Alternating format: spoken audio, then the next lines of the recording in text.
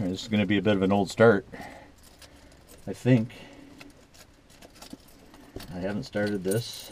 I'm going to have to probably check my YouTube channel, because I will have, it would guide me in some way, but I don't think I've started this car for about five months or so, maybe. Something like that. Pretty sure it was in the fall.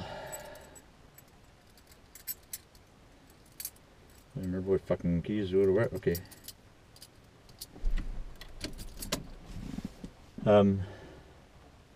Yeah, I know it's got a bit of gas, but like I say, I have not turned it over or whatever, so who the hell knows.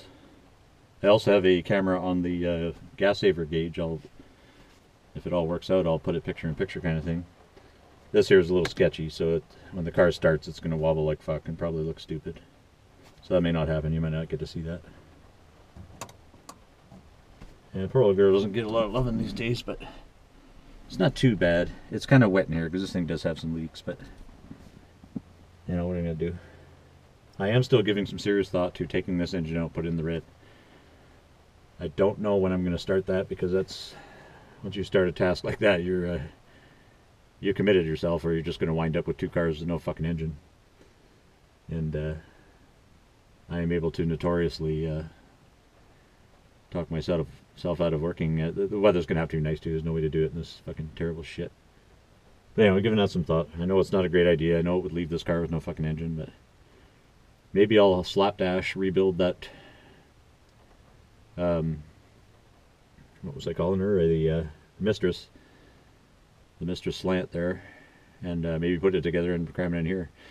You know, I was thinking about putting it together, put it in the red, but I think this thing, I like the way this engine operates, so I really would like to have the most reliable thing. For my very first by myself engine rebuild, reliability is of unknown. When I do something like that, I try to do it right. But you know, the first time you do anything, it takes 3 times as long, and also you end up skipping some steps, or you didn't know, or you know, that came out of some '68 truck or whatever. So yeah, who knows? If I were really handy, I would convert one of the cars, probably the red one, to use the truck 4-speed. That would be fucking awesome. But that's, you know, and you got to cut a hole. I might as well cut a hole in this one if I'm going to do that. Anyway, I'm going to stop gabbing. Let's see what happens. Felt decent.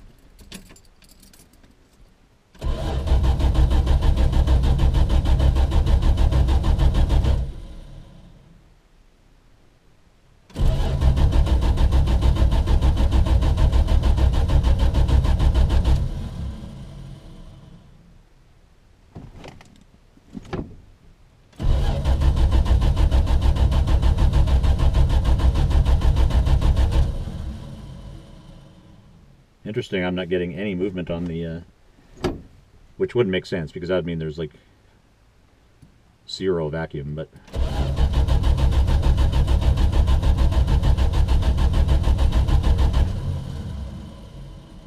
if I had to guess, my guess is that the points are, no, this has a magnetic trimming. I put that in.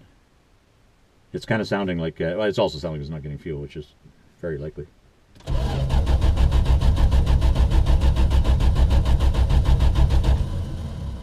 No, the needle is moving a bit.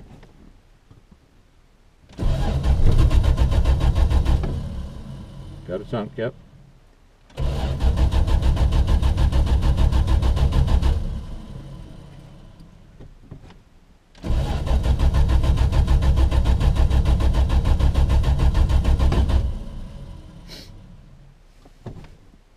Even when this thing sat for 2 years outside the studio there, when I had it up on the jack stands, it started way quicker than this. Oh, there we go. Bit of rattle. Struggling. Oh, it's gonna stall. No two ways about it.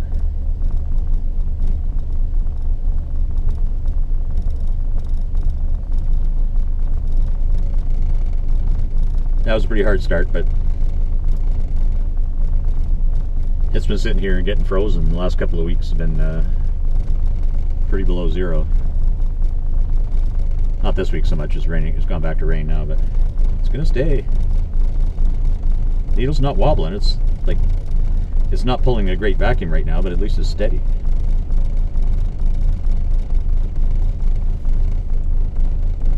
It calls that in the good range, but I can still hear like it's struggling. Oh, I did it to myself.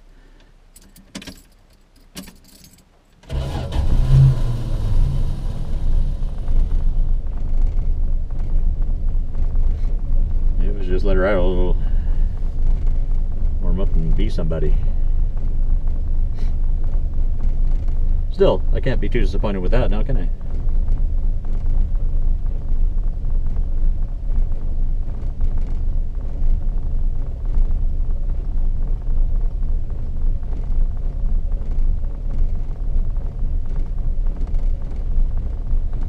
There she goes down. Oh.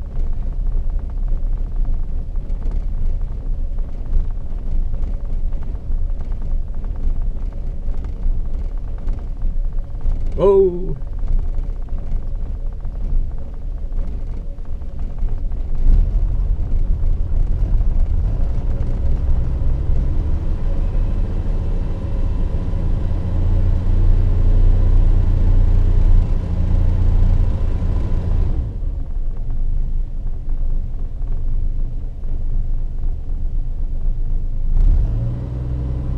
Watch the way the vacuum responds when I let off. It'll peg the gauge. That's just the nature of how the vacuum system works. Anyway, no worries. This thing will, it'll warm up, no problem. Oh yeah, right. Fuck. Every time I start this thing, I get reminded of all the crap that I left undone last time. And that's what I'm getting at. I don't want to start an engine swap on something and then just, oh, Jesus Christ, it's all over the map. It's unhappy. Oh! Oh, yeah. That was interesting. Let's try and get the choke back on.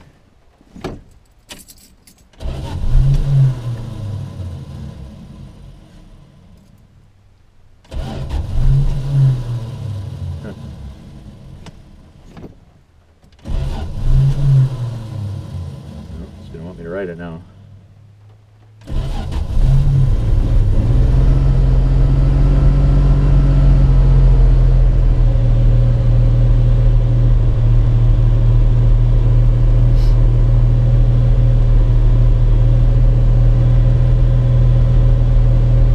Blowing a wee bit of smoke.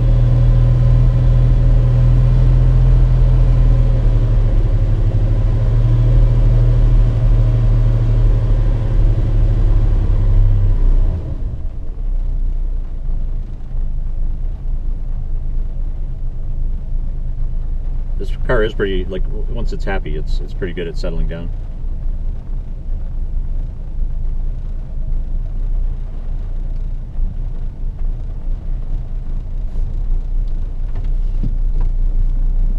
Last thing it needs more leaks than it already has. Anyway, really, I can't be too disappointed with that. Did have to crank it a lot more than I thought I might, but been some pretty inclement weather, and it's just been sitting here for a long time, freezing away. I was more shocked at how quickly it started up when it had been sitting for 2 years. That kind of blew my mind a little bit, because I'll bet you it took 5 actual revolutions and just came up. And it was about as happy as this is now, anyway, not earlier. So anyway, that's doesn't prove much, but still starts.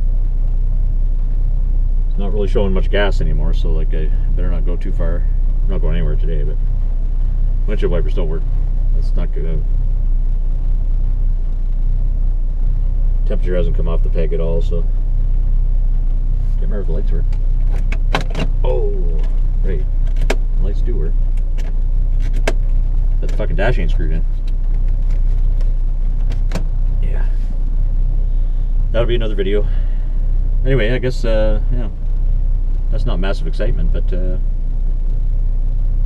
yeah, some people like to come along for a start. I watched Tyler's neighborhood garage the other day. You know, obviously a kindred spirit with all his Valiants and Dodge Chrysler stuff. He was out starting his, I can't remember if it's that 68 or 69.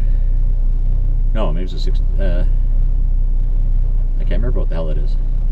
Anyway, his Ford Valiant there in 12 Fahrenheit temperatures, and it did pretty goddamn well. He was saying that his choke spring or whatever isn't strong enough or whatever, and I definitely had to find a new old stock one for the red one. Yeah, because those Chinese things, they don't put out, right? The spring is just not strong enough to do its job. So yeah, so that was fun to see. Will she start? Anyway, as Cold War Motors says, she's a runner. I will talk to you all soon. Please have a good day, and yeah, we'll chat soon. Bye.